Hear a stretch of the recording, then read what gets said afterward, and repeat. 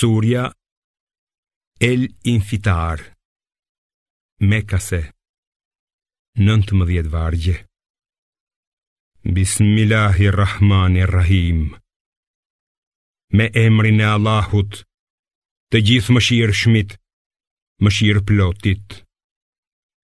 Kur qielli të qahet dhe yjet të derdhen, kur detet të përzihen dhe varret të rrotullohen, atëherë çdo kush do të mësoj për veprat që ka bërë dhe që ka lënë pa bërë.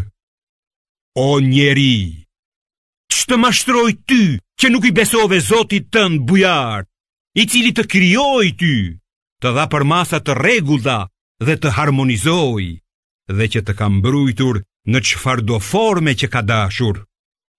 Por jo, ju e quani të gënjeshtërt gjykimin pas ringjalljes, ndonse mbi ju ka rojtar që ju vëzhgojnë, shënues të nderuar që din gjithçka që bëni. Vërtet, punë drejtët do të jenë në xhenet, kurse fajtorët me siguri do të jenë në zjarrin flakërues, në të cilin do të digjen në ditën e gjykimit, pa mundur t'i shmangen atij.